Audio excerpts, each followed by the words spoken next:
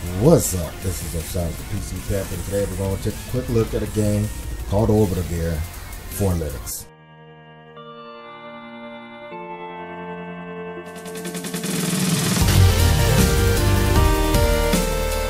So this is a game, as I said, called Orbital made by Night Noon Software. It's currently $9.99 on Steam, or you can buy a 4-pack for you and your friends. The minimum specs are Ubuntu 10.10, a dual-core CPU, 2 gigs of RAM, and a GeForce 8800 GT. I would even say that those minimum requirements are kind of high, because I think this game would run on an absolute, literal potato. If you wanted to, you can go to the developer's website and go ahead and buy the game directly from the developer if you so chose to. I'm not sure if you get a direct copy also that's possibly DRM free.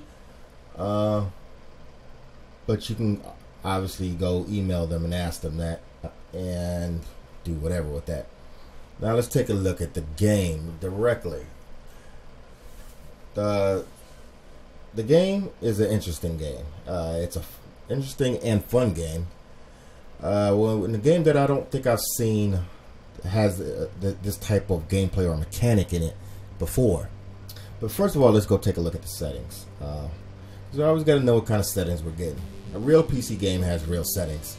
These are the game settings, and I didn't mess with them personally. I just left them as default.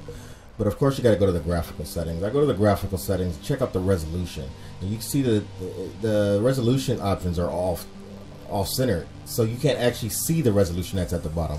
I ended up having to just push down until I got to the end of the list and pressed enter and hope it was the right resolution, which it actually was, which was 1920 by 1080.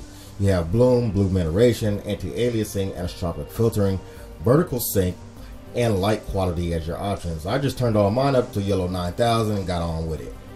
And it ran just perfectly fine, as you will see in game.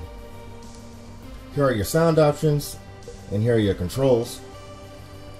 You have the option of using a keyboard or Xbox 360 controller. I did use both and found that the keyboard for this game felt more natural.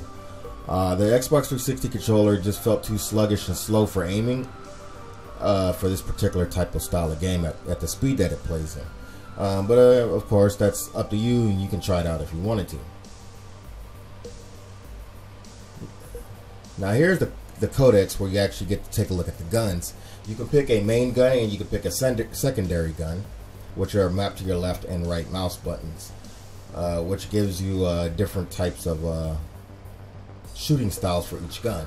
Then there's the utilities that I guess they're like perks or extra abilities that you can use, which is by default mapped to your middle mouse button or the shift key on your keyboard. Here's the instructions, the built-in game instructions, which I think is always nice to have instructions in the game, and it tells you how to play. I recommend that you go ahead and take the 2 minutes it takes to actually read these, and instead of doing like I did and just jumping in the game and spending several matches wondering what the hell was going on. Not that the game was complicated, but good advice. Now let's go ahead and jump into the Orbital Trials. Orbital Trials are basically single player mode where you have to kill all the bots that are on the map and you're competing against the time clock. Before you get into that though, here you can select your mech warriors, or I'm not going to call them mech warriors, I'm sure there's a copyright for that, but your mechs, and as you can see they're pretty low resolution, but I don't think it really matters because you are going to be playing on the screen where the mech is represented in a very tiny way, as you'll see here in a whole second. Now as you can see, you got like your mech's pretty small. Who cares what it really looks like at the end of the day? But the gameplay, as you see, is interesting. So as you can see from the gameplay, you are affected gravitationally by the objects, the round objects in space. As you jump around, you will be attracted to one of the objects, and you can also have to jump high enough and far enough that you leave the gravitational pull of the object that you're jumping from.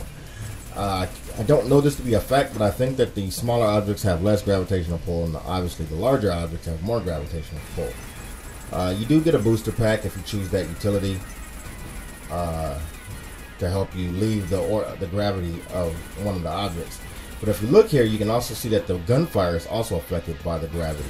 So it will bend depending on what object it's leaving from or going by, which makes for an interesting style of gameplay. The graphics on here are, I think, great. It's got a stylized type of very vibrant art style to it that works out well for this game. And in conjunction with the audio that matches that high energy and quick gameplay, I think the game overall is definitely excellently produced and fun to play on top of all of that.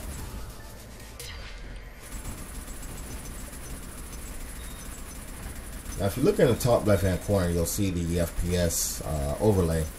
And this game, as I said earlier, just works. It will run on anything. I'm recording this at 1080p at 60 FPS with some pretty high encoding settings, and it was smashing my CPU. And this game didn't even really hiccup. I'm getting well over 100 frames per second, and it always stayed pretty much above 100 frames per second while doing all that, and still having other things going on in the background.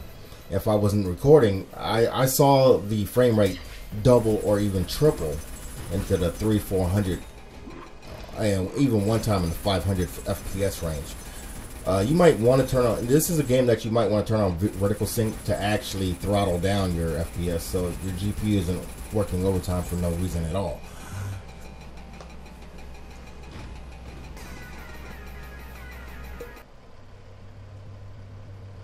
Now, as far where the game is supposed to, I think, really shine is the multiplayer, where you actually would play against other people in a deathmatch type of form.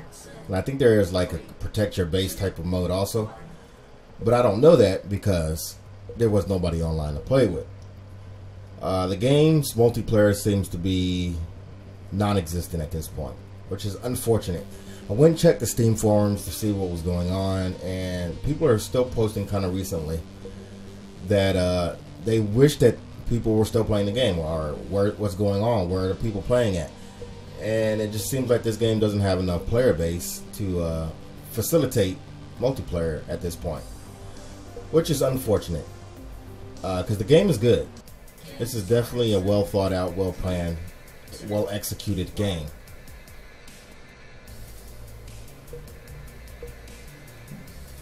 But anyways, this is my look at Orbital gear